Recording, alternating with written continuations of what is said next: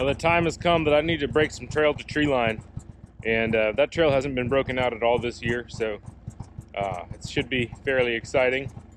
Got the machine warming up here, plenty of fuel, and got some heat in the fuel to help deal with the inevitable, superfine powder snow that blows its way in. Let's check the temperature over here.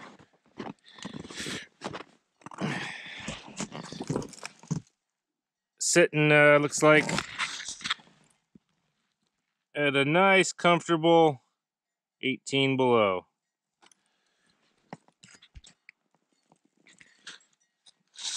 Well, I'm gonna hit the powdery trail and bring you all along with me.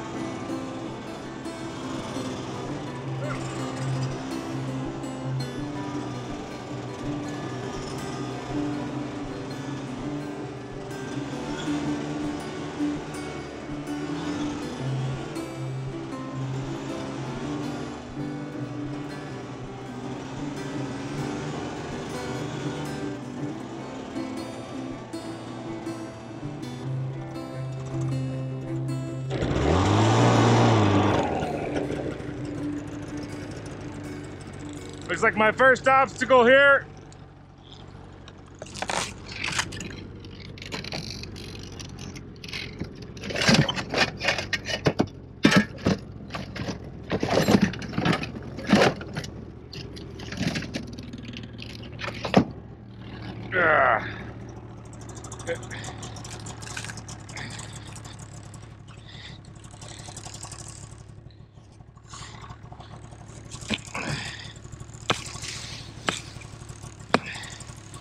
Sometimes these just spring back up in the air and you knock the snow off.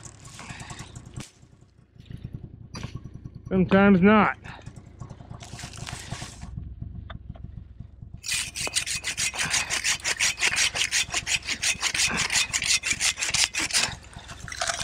The whole cluster of them.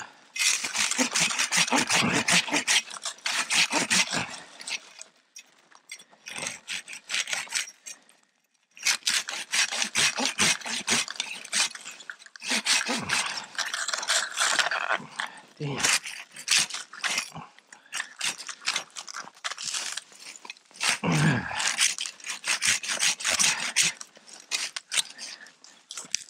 Split. Little barber chair.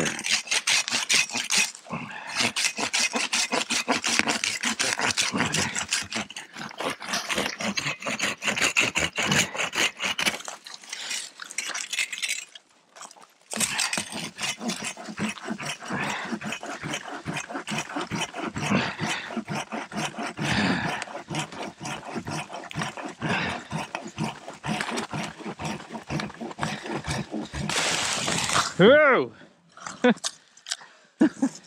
All right. See if I can get these out of the way. Yeah. Looks clear around the corner, the next 100 yards anyway.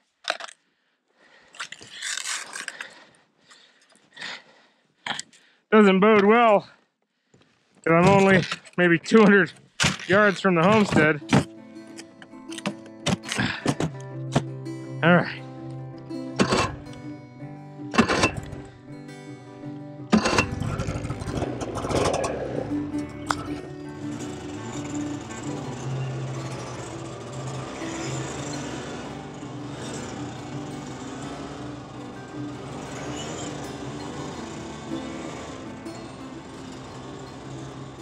Some of you were wondering why I didn't break this trail out sooner before the snow got so deep. It's because there was some wolf activity going on up above Treeline, and I didn't want to pack the wolves a nice, easy trail straight to the homestead. And when I didn't hear the wolves anymore, and when the flock of ravens that was following the wolf pack moved on, waited about a week, and then I figured, yeah, it's safe to pack the trail up there. I let the wolves tend to their wolf business, and I tend to my business. They leave me alone, I leave them alone. That arrangement has worked out well so far.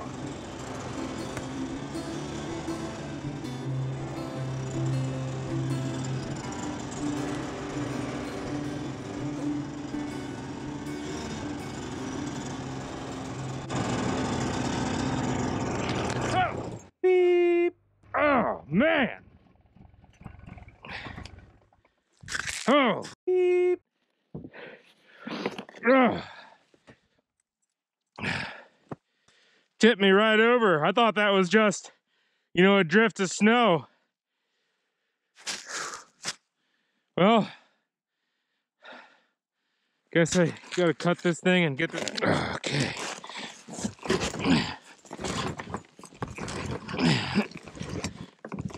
Get it over a little bit. Oh, hell, I might be able to just drive out. Yeah, I better stomp it out.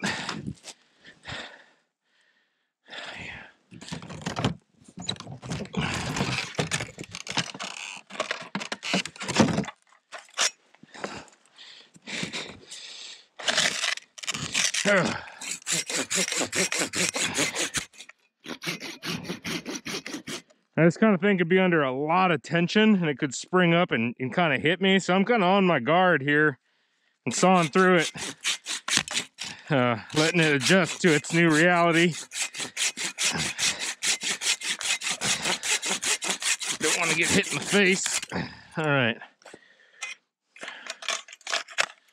There's that. I think I can get under that next one. I know you Canadians out there who are like born on snow machines are laughing at me, but I really never started using these things until I moved out to the bush.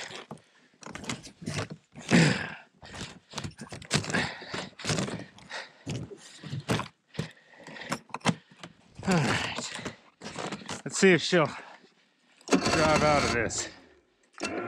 Come on. Kill switch.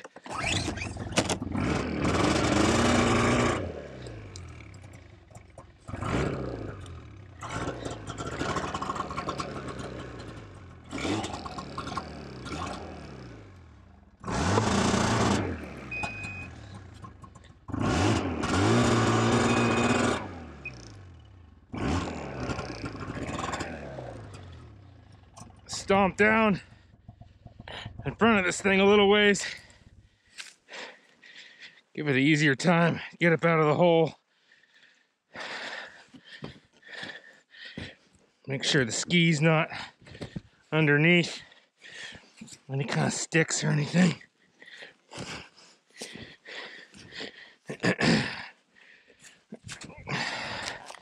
All right, let's try that. Get it straightened up a little more. Oh.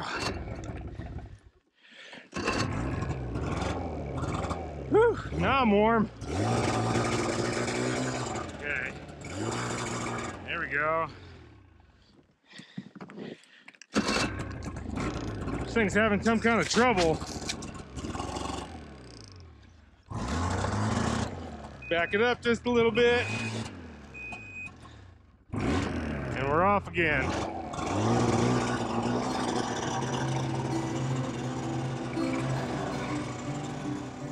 Snow machines are just incredibly valuable for breaking out a trail.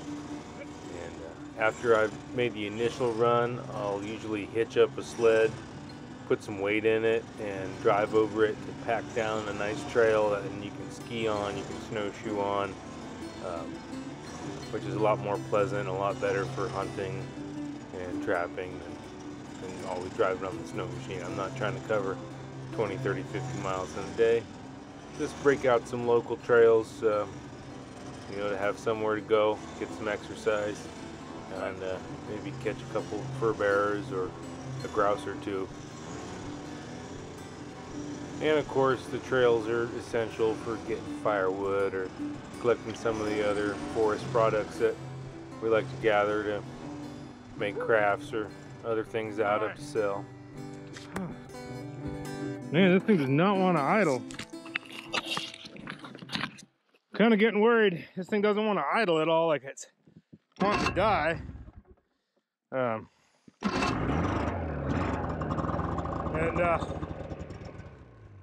Anyway, I'll let it rest for a second. It's smelling kind of funny too, like maybe I got some bad gas or something. Not myself personally, but the machine.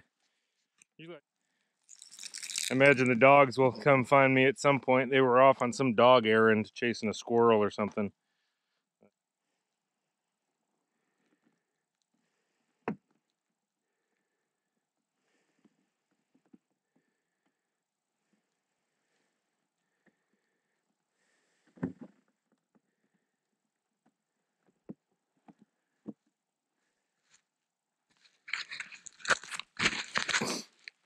And if any of you out there have never done this before, it's very physical, breaking trail in deep snow. Like I'm breaking a sweat. I don't want to get too sweaty, so I'm taking a break here. The machine's kind of acting up. It's not wanting to idle, and it's acting a little funny. So either something's wrong with it, or it's got some bad fuel, or maybe the powder snow is infiltrating into the air intake somehow and starting to, choke up the carburetor. And at any rate, I'm close to home. I'm just gonna go up to Treeline and back down. So hopefully it makes it. I don't have to end up working on it out here. And let's see.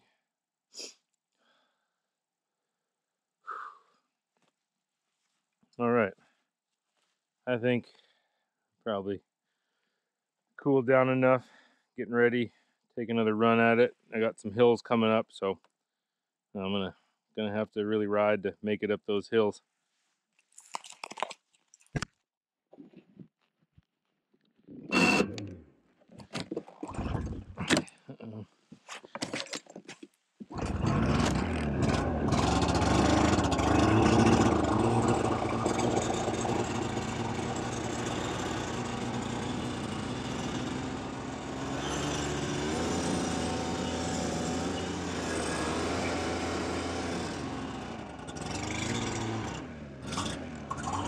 I already felt it bogged out. I just didn't have enough speed there.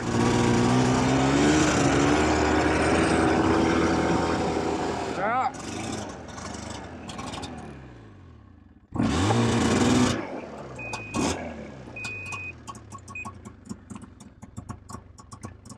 See how long it'll idle for. I gotta pack down path for it. Get some momentum here. Try to get up on top of this stuff.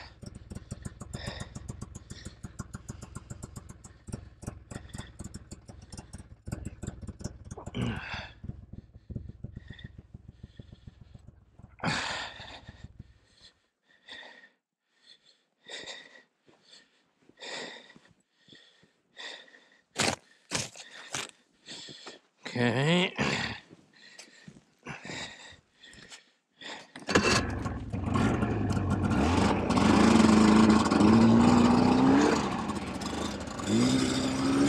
Ah, damn it. All right, I gotta do some more packing and shoveling, I think, here.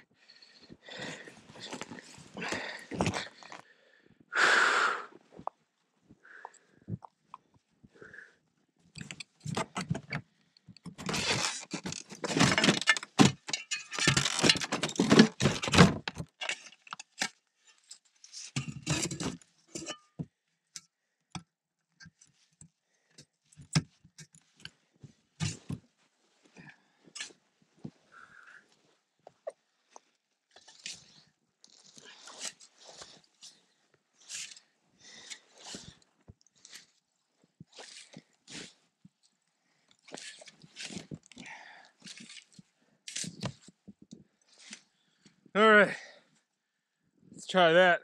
See if I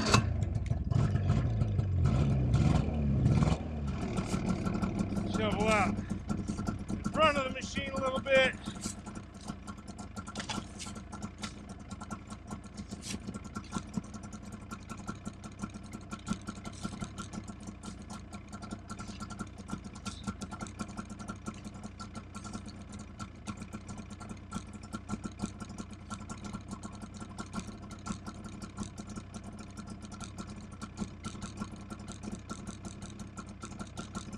Back track here.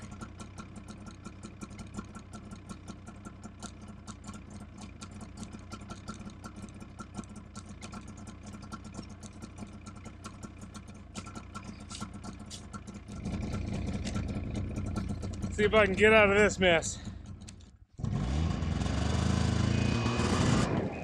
Yeah, okay. Now I bet we go.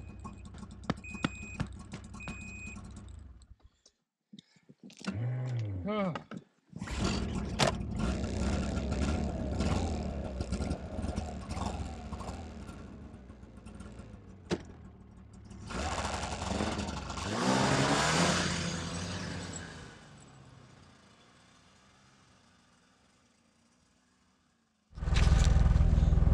Well, I made it a bit further and I've diagnosed my problem. I'm pretty sure somehow snow is getting into the air intake system and then it's freezing in the carburetor, so the engine's ingesting a lot of water.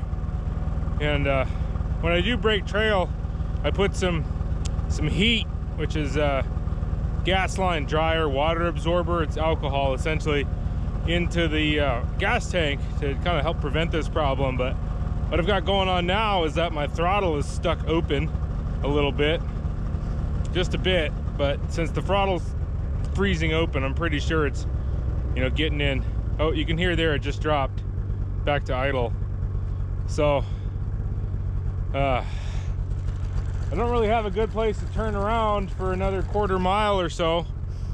So I gotta go forward a little bit further, and then every once in a while I just gotta stop and let it thaw out, and that heat should keep the throttle, you know, it should help dissolve some of that ice and keep the throttle from sticking open. And luckily it's nice deep powder going uphill. The machine's not gonna really take off on me. But you know, this thing's only what, 4 or 5 years old, and it needs, you know, it seems like it needs a bunch of work already. And I tell you what, the parts for these things are more than the parts for your car. It's kind of stupid. You can tell that the companies really make their money on the parts. And when they work good, they work good. But well, I've almost made it to where I can turn around, but I've been having to brake trail manually here up this steep incline, which I could probably drive straight up at high speed, except that it has a couple of sharp turns in it, which I'm just not a good enough rider to commit to the amount of speed I need. So I'm gonna oh, look at that, fresh marten tracks. Those are fresh too. Huh.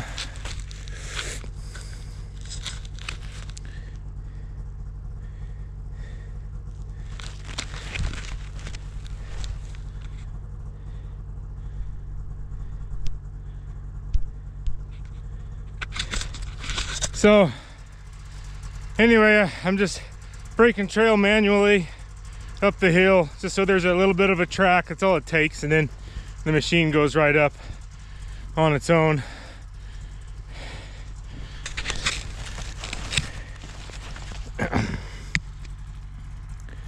There it is down there waiting for me.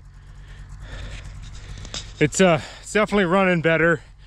I think, you know, it just has to get that, any moisture that was in there worked through or what. Yeah, look at those nice fresh marten tracks.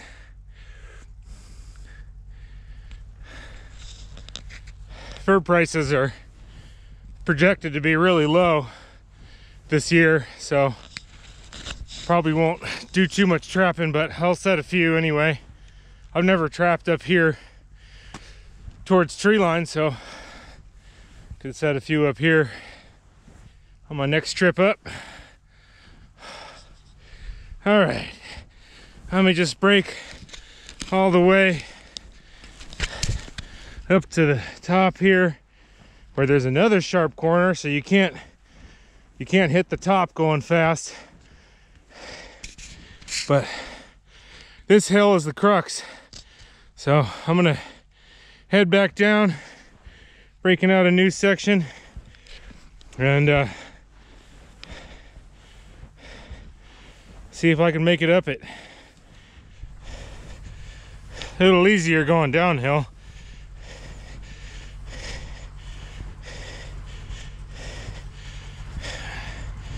Make sure I pack this corner good so I can lean into it.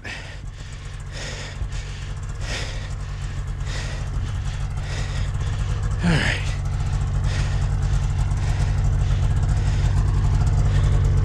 See if I can make it up the hill here. If the battery will hold out on the camera. Whew. That's a workout. Well, as you can see, the old aluminum horse got me up here. It's running good now. It must have worked that bad stuff through its system. And I'm gonna get turned around and head for home. Now I got a trail broke up the tree line. Everything gets a little easier. And well, you know, I wish I had a better camera, one with replaceable batteries, because I was hauling ass up here trying to stay on top of the powder, and there was a sleeper rock here underneath the powder I couldn't see. I hit that thing, I went flying. I just got really lucky I didn't land in front of the machine, or it didn't roll on me.